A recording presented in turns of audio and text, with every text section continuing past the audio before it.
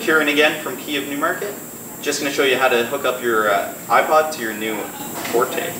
First of all, you're not going to want to do this while driving. You're going to want to be stopped.